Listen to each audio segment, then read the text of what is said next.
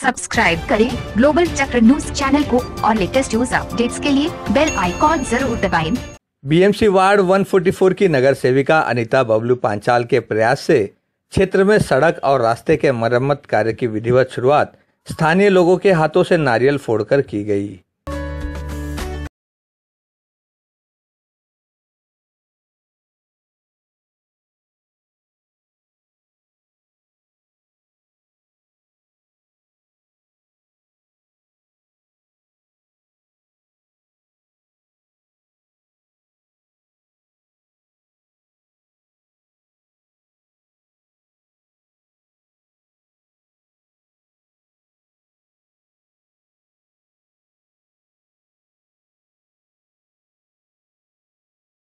पूर्व नगर सेवक बबलू पांचाल के साथ साथ स्थानीय लोगों ने कहा कि इस मरम्मत कार्य की यहां बहुत जरूरत थी।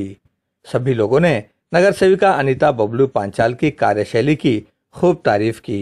महालक्ष्मी मंदिराच्या देवळाचं उद्घाटन पांचाळांनी केलेलं आहे आणि त्यांच्या नेहमीच्या स्वभावाप्रमाणे ते वेळेत अतिशय उत्तमरित्या पूर्ण करतील याच्याबद्दल काही शंका नाही।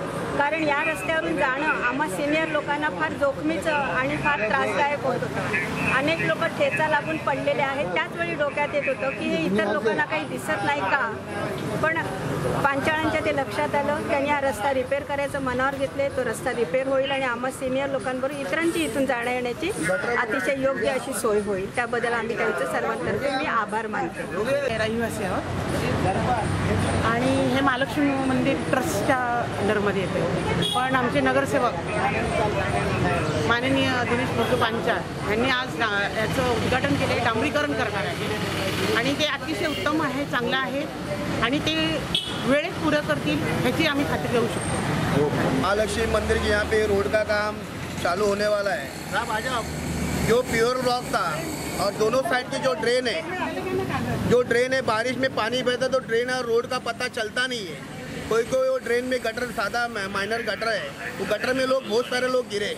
ये दोनों साइड में देखिए आप सर्वे के, ये दोनों साइड में गटर है और यहाँ पे जो प्योर ब्लॉक है वो पूरे निकाल के यहाँ पे गाड़ी ये प्योर वाला एक निकलता है तो पता चलता नहीं। पानी जब भरा होता है तो हमारे बुजुर्ग लोग एक भी प्योर ब्लॉक निकलेगा उसमें गिर जाते हैं, मुझे पता चलता नहीं, पानी भरा हुआ रहता है। ये रोड पूरा डांबरीकरण होने वाला है, दोनों साइड का गटर होने वाला है और फुटपाथ अच्छी करके यहाँ पे जो दिक्कत है लोगों गाड़ियों को भी हो रही है और चलने वालों को भी हो रही है। यहाँ पे बहुत हादसे होते थे, वो अभी हादसे हो गए नहीं। और महालक्ष्मी मंदिर के हमारे ट्रस्टी विलास वैती, मनोहर वैदी और अपने प्रमोद ठाकुर सब मंडल के यहाँ पे उपस्थित है। उनका भी हमारे पे ये था कि ये काम जल्दी से जल्द होना चाहिए।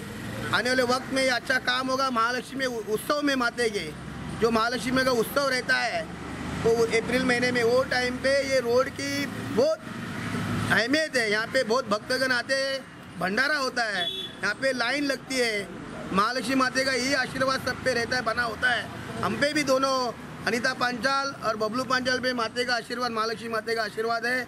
और हमको मंडल को सबको, दत्तगुरु सोसाइटी सब रहवासी को और मंडली को तो सब ट्रस्टी को बहुत बहुत धन्यवाद देते हैं। अच्छा काम होगा, हम काम करके लेंगे और कुछ काम रहेगा वो भी करेंगे। जय हिंद, जय महाराज। कैमरामैन रोशन गायकवाड़ के साथ संध्या श्रीवास्तव, ग्लोबल चक्र न्यूज, मुंबई। सब्सक्राइब करें ग्लोबल चक्र न्यूज चैनल को और लेटेस्ट न्यूज अपडेट्स के लिए बेल आइकॉन जरूर दबाएं।